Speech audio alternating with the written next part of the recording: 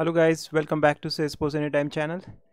Have you ever faced a situation where you have created a new custom metadata type in developer org and you wanted to set up some number of custom metadata records for that, and probably which is like 100 or 200 custom metadata records you wanted to set up for that custom metadata type? If you have faced that kind of situation, then the only way you can do that in Salesforce is you have to go to the manage records for the custom metadata type, and once you are here you are able to see all the custom metadata records for this custom metadata type. And the only way you can do is you can click new and you can enter the label here, which probably I'm going to say, I'm just going to give some random number so that it's not duplicated. So this is just for example here, but in real situation you might have some kind of codes which are entered inside, like promotion codes or whatever type of list of different codes you have, right?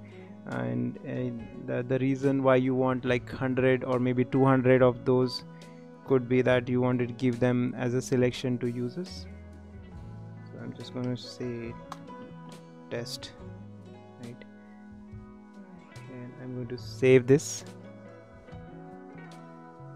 So I just created one custom metadata record, which is fine, which it is created. But imagine if you wanted to create like 100 200 custom metadata records, right?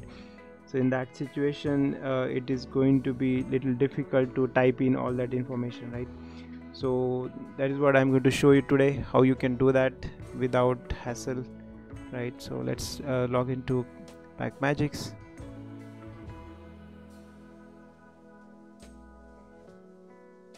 So I'm going to log into my developer edition org.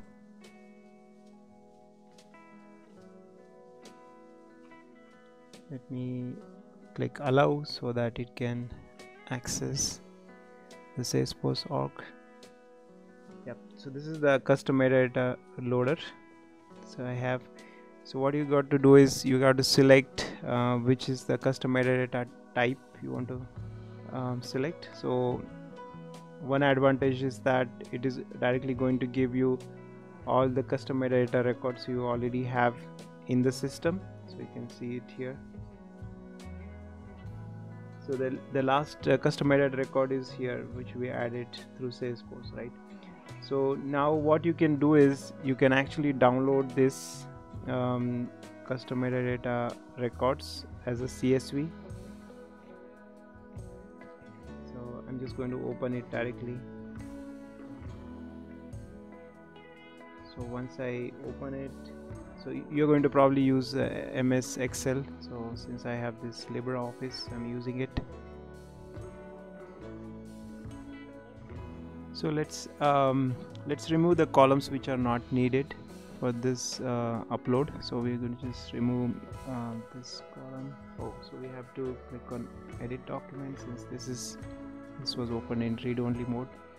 I'm going to remove the columns which I don't need. So I just need developer name, the label, and there is a reason description which is a custom field. So others I don't need for upload. I'm going to get rid of these.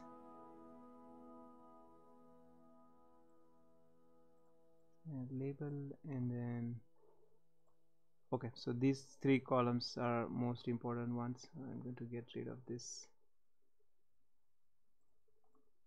Yep.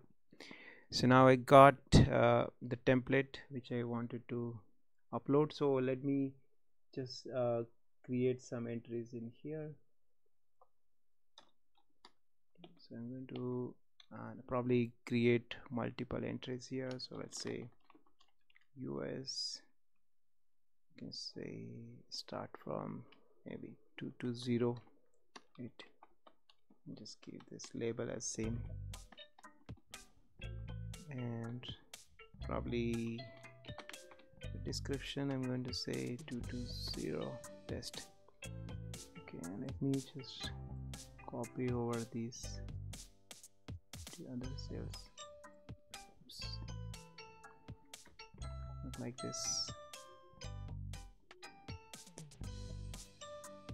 So I've created multiple entries, so you can always go and type it in if you wanted to, whatever data you want to type into the CSV. Since this is for demo purpose, I'm just creating some random entries here, so just for you to show that how you can do this. So if you already have received a CSV file from your business or from your team lead, that's well and good, so you can upload those kind of custom metadata records directly using that CSV. You just have to make sure that you are entering the right field names here. So most important are the developer name, label, and whatever custom fields you have present on your custom metadata type. So let me just save this. Okay, so we have added the custom metadata records to a CSV file, and now we are going to see how we can actually add those custom metadata records to this custom metadata type using the bulk upload feature. So let me click on the create metadata records button. So here you have also have an option to add one by one custom metadata records on a single screen, and you can actually very well type in the details what you want to type for each custom metadata record. And this is also a good facility for you to do it in a one go on a single screen. So if you don't have a CSV file available already and you don't want to work in CSV, so this is a good option you can try, and you can just type it all the information here. So I just wanted to show you how you can do this in a bulk from a CSV. So ultimately it's going to bring it in this screen only. So let me just remove this two test rows, so delete rows, and now I'm going to hit upload CSV button and click on browse. So this is the CSV we created.